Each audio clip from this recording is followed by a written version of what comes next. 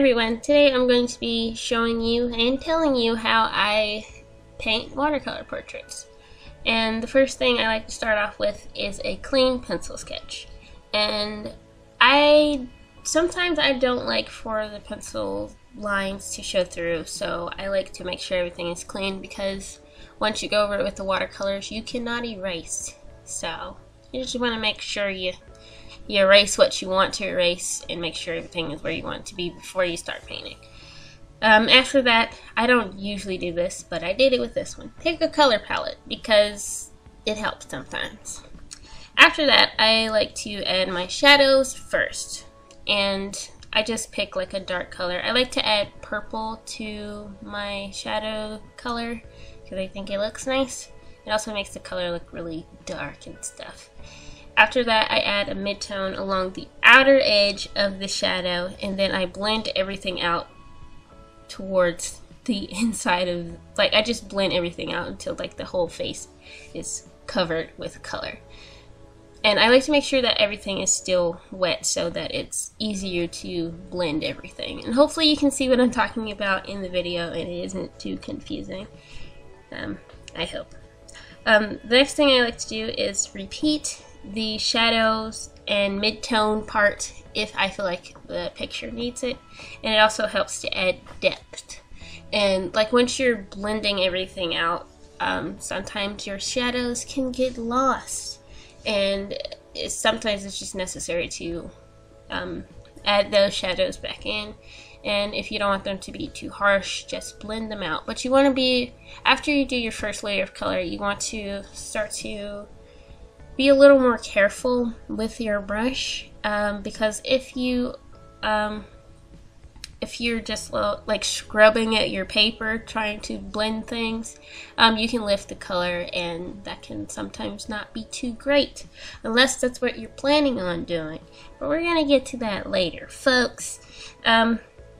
So also another thing I do, like when I'm adding more shadows and the mid-tone colors and stuff, this is the time where I like to add blush. And I treat blush the way I do the same thing basically. So I just like add the blush on like the cheeks and the nose, and I just like gently blend it out with some clean water.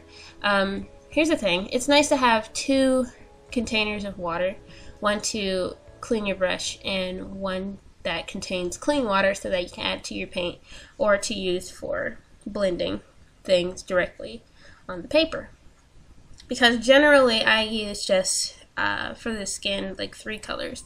Use the color for shadows, the mid-tone, and the blush. And the lightest color that you would see is like on the face would be the areas where I just blended everything together.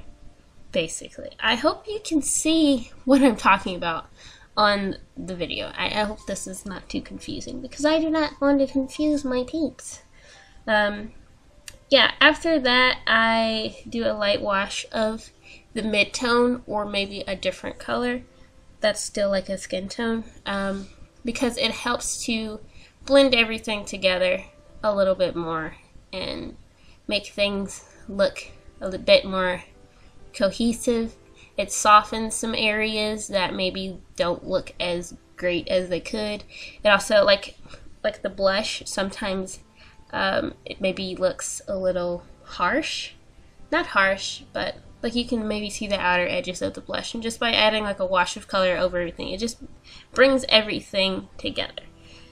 The light wash of color is really good for darker skins tones. I don't really paint a lot of lighter skinned people, so I haven't really tried it on that, so I can't speak to that, but it works really good on darker skin tones, especially when, like, because some watercolors, the rounds are a little challenged, so sometimes it just helps to go over, like for this one I wanted her skin to be really warm, so the mid-tone that I was using was like a really warm brown, so I just like added a lot of water to that and just like went over the entire skin area with that color, and it just made everything look nicer. After that, if I feel like I need to, I add more shadows and I blend those, or don't. if I want the shadow to be a bit harsh, easy to see or something. I don't know. Next, I lift. This is kind of what I was talking about earlier. Like if you are kind of rough with your paintbrush, you can lift the watercolor.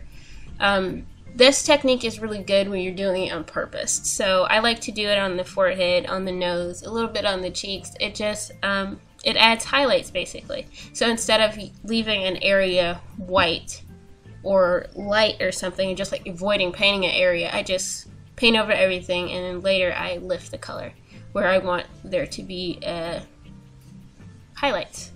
And I really like doing that. It's really fun. But if I'm not mistaken, with this particular painting, I kind of overdid it on the forehead, but it was okay because I was able to go over that area with a light wash of the midtone, and it kind of fixed it, so that's good. Also, this technique, the lifting thing, well, really the whole thing, it's just best to do it on watercolor paper because it takes all of this that you're doing well, because I tried this on some mixed media paper, and the paper didn't really like it, especially when I went to lift the color. Then the paper started doing the weird paper clumpy thing, and it wasn't pleasant. So after I do that, I add highlights with a GellyRoll. I like to add highlights on the nose and the eyes and the lips. And with this one, I added them on the cheeks. And after I did that, I realized I didn't want to do that, but it was too late, so I just rolled with it. Anyway, that's how I do watercolor portraits. And like if you practice a lot, it'll get easier, and you don't have to do what I said do, but if you want to, you most certainly can.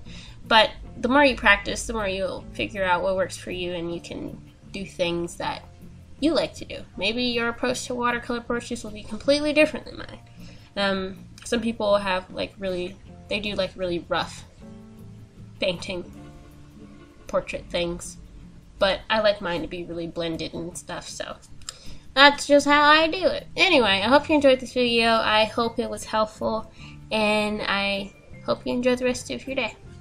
Thank you so much for watching, folks.